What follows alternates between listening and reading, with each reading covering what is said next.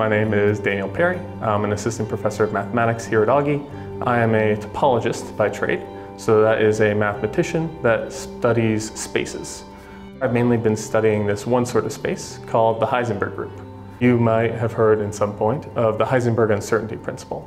You do one thing, and then you do another. You might get something different than doing the second thing than the first. So I've been studying this space. In particular, I am interested in holes in this space. This space is thus interesting to study because it encodes this basic property of quantum mechanics. There's interesting things about straight lines, there's interesting things about holes, there's interesting ways that you can think about probing the space.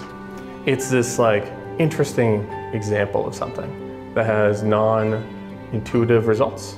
Many people are studying the Heisenberg group.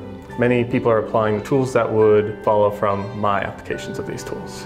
One maybe larger hope would be that better knowledge of this space would be useful in the study of quantum mechanics or quantum physics or quantum topology somewhere down the line.